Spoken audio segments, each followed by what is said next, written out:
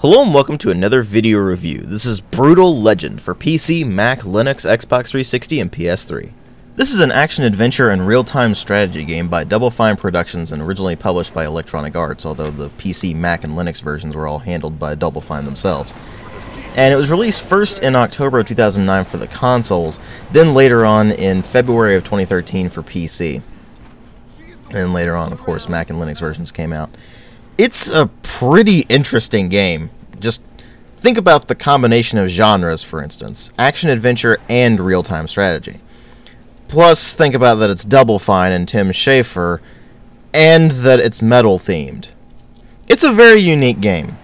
And when it came out, it got some pretty decent reviews, but there was a lot of contention around this combination of action-adventure and real-time strategy, because they built it up to be pretty much nothing but an action-adventure game, and that just wasn't the case. So the real question here is, does it transcend the problem of misleading advertising? It's not false advertising, it's misleading, and actually be a really good game, or does it do something else entirely?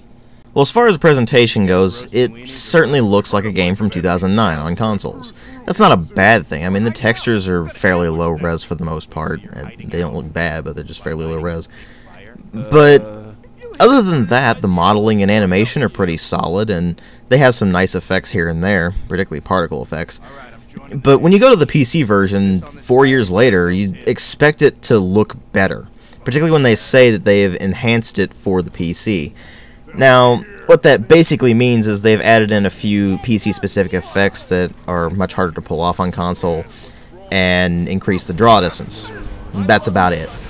It really doesn't look all that much different from the original game's release in 2009, so don't expect a huge graphical upgrade if you played the original console version. But it certainly doesn't look bad, and part of that is because of the very, very unique art style. This thing is so incredibly metal that I don't think they could possibly cram any more metal into the art style.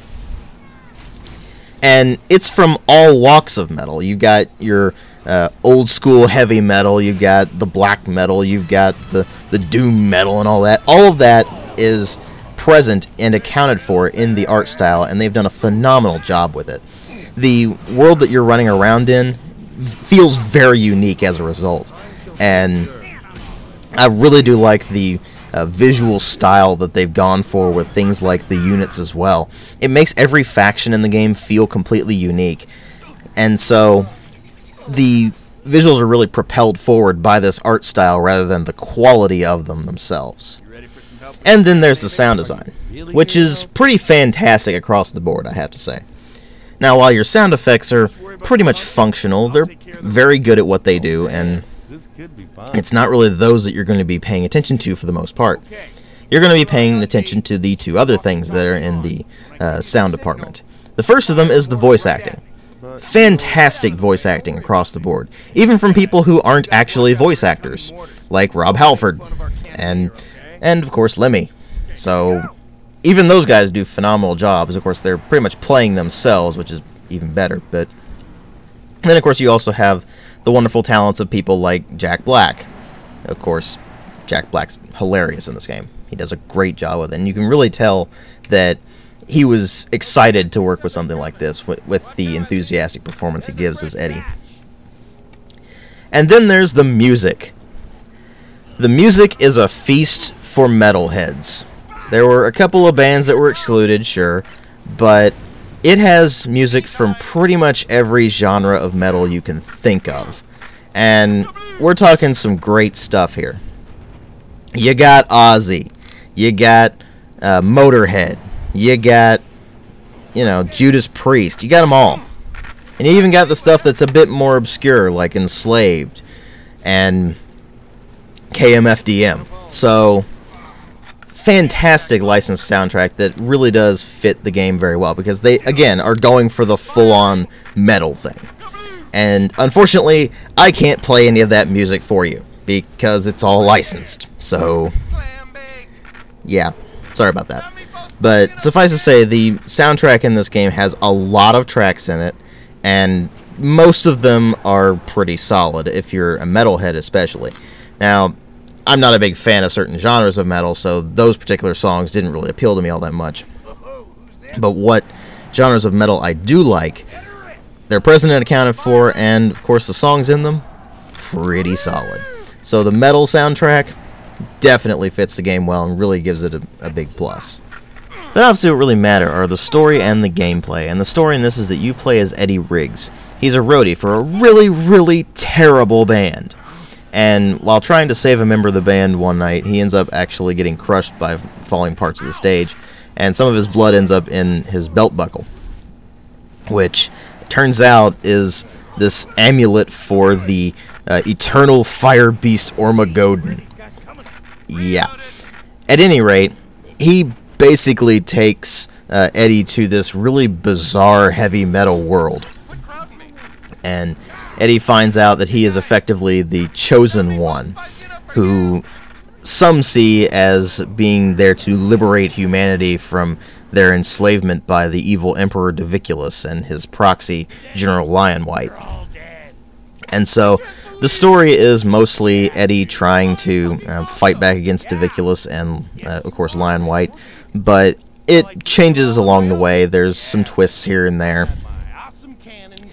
It's an incredibly ridiculous story that really does seem like Double Fine has written it. And the story itself isn't all that strong, but the characters and the way they actually interact and such is really the strong point with it. Partly because a lot of them are absolutely hilarious, including the Guardian of Metal, who is Ozzy. Just straight up Ozzy Osbourne. Why? Because Ozzy, that's why. At any rate, the plot itself is not the strong point, but the dialogue is hilarious. There's tons of great jokes throughout the entire game. You'll just be running around and finding things, and you can't help but find yourself chuckling or outright laughing at things because they're just funny. And at the same time, it really does feel like it was written for metal fans, by metal fans. So it definitely has that going for it. And then there's the gameplay, which is the big point of contention for a lot of people. You see, the way they built it up in trailers and such was that it's effectively an action-adventure game, whereas in reality, the action-adventure part of it is only a very small part of the game, actually. Most of the game is actually this very rudimentary tactics system, this real-time strategy system. And it really does feel like a console game at heart. Now, remember, I'm playing this on PC, so I noticed some issues with controls, where it really did feel sometimes like it would have been better on a controller, particularly with aiming the cursor when you're actually doing the real-time strategy bits, because it doesn't actually have a crosshair or a cursor or anything like that on the screen. It has this column of light that it just goes where you're specifically pointing. So that does feel like it was built more for a controller, but the system itself is just incredibly rudimentary.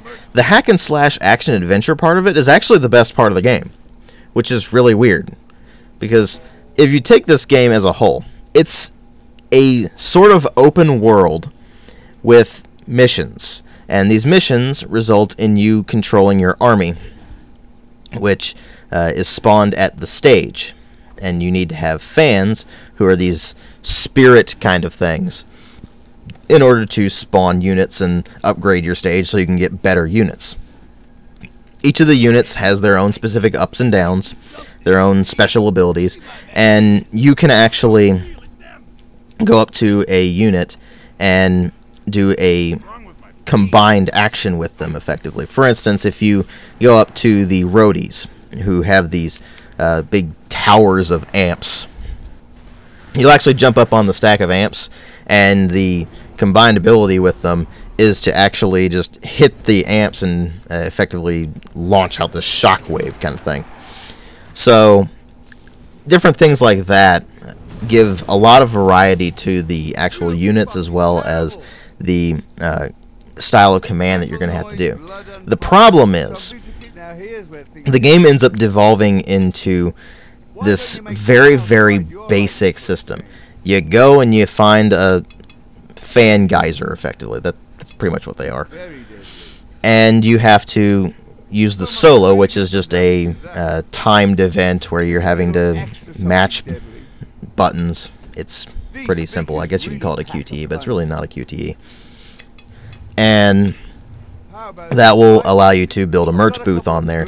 And then you can get more fans, which you can use to upgrade your stage, which you can use to get units, and then you can go and attack the enemy stage. And basically, once you've destroyed their stage, you win. It's that simple. And ultimately, the battles themselves either turn into extremely fast, very easy fights, or just long, drawn-out, back and forth kind of things if you're doing it wrong, basically. And so, the game itself isn't all that hard. It's just, when you get to the very, very last bits of the game, you find that it really does lose steam. Now, the gameplay is one of the biggest problems of the game, because that hack-and-slash style of gameplay is actually really fun. When you're on the ground, running around, just slaughtering these hordes of really bizarre-looking demons and such like that. That's actually really fun. When you hop into the Deuce, which is his vehicle, and you can drive around and run over these things and blast things with your various really bizarre weaponry, that's fun. What's not fun is the real-time strategy bit, which is actually the majority of the game. It's actually really boring. And so, the game ends up being this really bizarre combination of styles that some of it works, some of it doesn't really work all that well.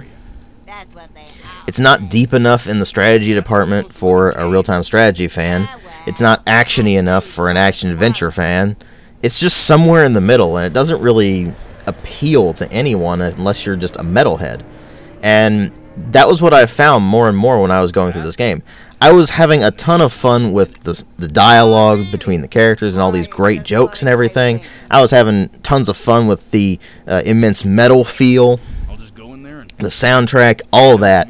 And then whenever I got to the real-time strategy bits, I was always just like, oh, here we go again. Better get through this bit so I can go on to the next bit.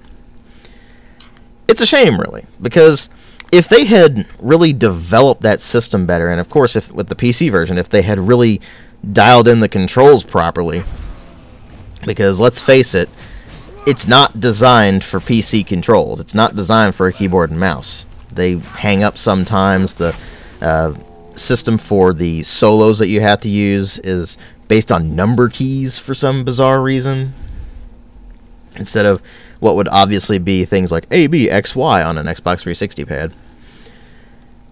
The radial menus don't really work all that well with a mouse. You have to find the trick to using them, which is actually just kind of weird. And in the long run, while parts of the game are just incredibly enjoyable, it is really hard to recommend it. Now, in the long run, I do have to say this is a 2.5 out of 5. But it is a very interesting game, and I really do hope that they decide to make a sequel or something, or get the funding, I should say, to make a sequel, because if they improve this thing and they really do fix up that real-time strategy bit, or maybe make it a straight-up action-adventure game, it would probably be a ton of fun. As it stands, it is a game that is rather underwhelming in the long run, despite having so many good things going for it. So again, 2.5 out of 5. Thanks for watching.